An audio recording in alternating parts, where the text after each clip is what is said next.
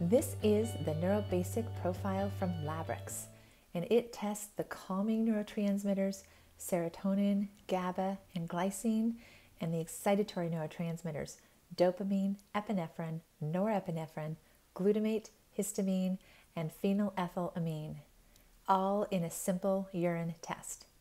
There has to be this perfect orchestration of neurotransmitter balance to be happy, calm, and sleep well. When the balance is not there, then this is the perfect test to run, so you know exactly which neurotransmitters are out of balance and which pathways need support.